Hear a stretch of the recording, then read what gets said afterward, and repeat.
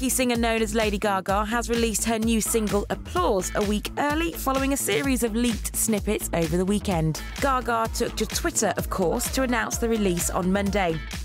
Due to hackers and abundance of low/high quality leaks, we issue this pop music emergency. Monsters, spread the word. With its new release date, Applause will now go head-to-head in the charts with Raw, Katy Perry's new single, which also leaked over the weekend. We think these pop stars might want to stop leaving their music laying around. The single release comes less than a week after Lady Gaga decided to bear all in a performance art piece.